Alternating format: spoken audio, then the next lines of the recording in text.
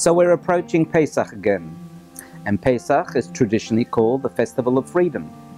But what indeed is freedom? What was it that we experienced as we left Mitzrayim?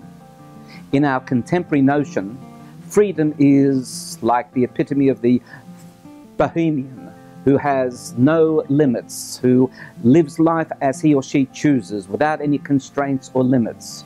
In fact, doing what one wants to do, when one wants to do it, with whomever, however, whatever. And truth to be, that notion of freedom is really slavery. It's pandering to one's ego.